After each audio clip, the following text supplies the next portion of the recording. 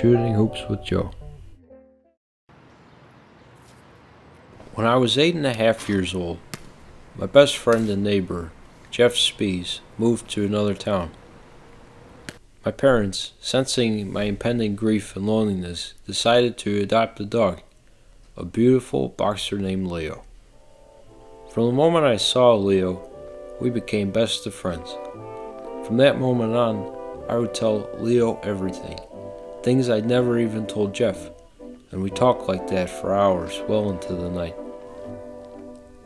Several weeks later, my parents, concerned about the amount of time I spent talking to an animal, decided to tell me that Leo had gone deaf and that he couldn't hear me anymore. That didn't faze me though, and I kept on talking to Leo, right up until he died.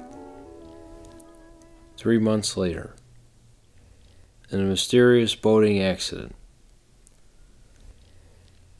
Let's go over some layup drills. A fake out can devastate an opponent,